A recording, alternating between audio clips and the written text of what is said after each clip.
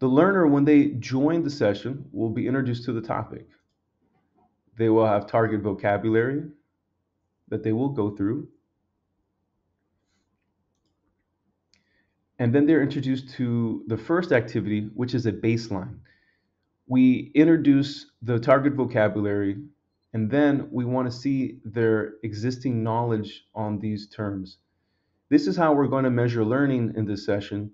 We're going to see the difference, the learning gain between the baseline and the summative assessment at the end. They will both be this format, and we will have different questions for the same vocabulary. So you can see it's responsive. They can say it's too difficult. And then we get into the activities, and the activities are varied. This one is discussion. We use prompts here for different phones. So every learner will have a different prompt depending on their role in the activity. In addition to prompts, we sometimes also provide starters, suggested texts to assist students and learners that might have difficulty coming up with what to say on the spot. In addition to activities, we also include evaluations. As you can see here, peer evaluation is a big part of Wasta. So learners will learn to review others and give recognition as well. If you can see at the bottom here, we're able to look at another user, in this example, chatty links. So we're going to evaluate their speaking with similar factors that you might find on an English proficiency test exam: vocabulary, pronunciation, fluency, and relevancy. So we're going to evaluate this user, and this will be recorded anonymously and reported at the end anonymously. In between activities, we have a progress map that shows their status in the session, how far they've progressed, and introduces the next topic. For this example, we have jigsaw reading. This is where each user has text to read that is different from each of the other users' text. Then we're going to have questions based on the text that the users read, and the users must work together to answer the questions where each has different information. And this is the trivia, the multiple choice component that you will see in jigsaw reading. But we also have another activity called trivia, which offers interesting facts or questions based on interesting facts. You can see we give feedback if they got it correct. Also, if they get it incorrect, we also let them know that as well. Another activity we have is the writer's room. So we allow them also to practice the skill of writing. So here they're given a prompt to write on AI and healthcare. This is what we see here, and we can have the vocabulary that we want to focus on and use.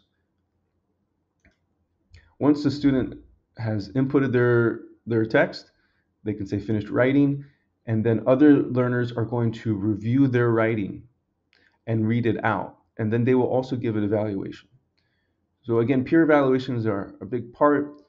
We have some games. Bingo is based on another user reading text that has these bingo vocabulary terms, and the other users must listen and input. When they have heard three in the appropriate sequence or order, they will be able to have a bingo. And the other user must review and make sure that it is bingo and confirm. At the end of WASTA sessions, we have something called group processing.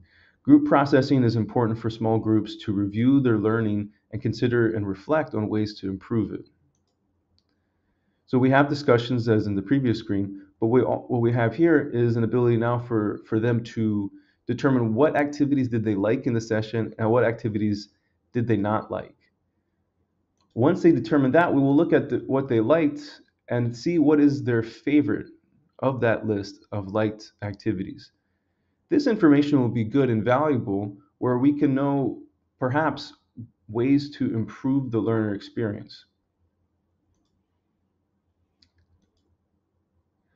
At the end is the assessment to determine the learning. So we want to see what vocabulary terms did the learner get incorrect in the beginning and get correct now. And we are going to then report that in the summary. So the summary is the last screen. It identifies who you learned with, some session details, and then it talks about the vocabulary words. So you learned these words, you struggled with these words, are some feedback. And then we talk about achievements. So achievements here will give you the recognition that you received from your peers. If you won any kind of games or contests, here we have a caption contest activity. And then at the bottom, we have evaluations based on the session. Now, for this example, I ran through quickly, so that's why they're all showing 50. But these would vary based on your peer evaluation, and it would be an average of those evaluations. I didn't show you all the activities, so this demo would not be extremely long. We have what you see here, speech, discussion. We have a summary activity, brainstorm, quiz, which we're going to rename as trivia, group processing. We have the reporting in the end.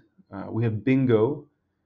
We have a selector that's actually within some activities that randomly chooses users. Two truths and a lie, caption contest, jigsaw reading, listen up, writer's room, and fill in the blank. If you would like, you're more than welcome to go to wasta.fun and test this yourself.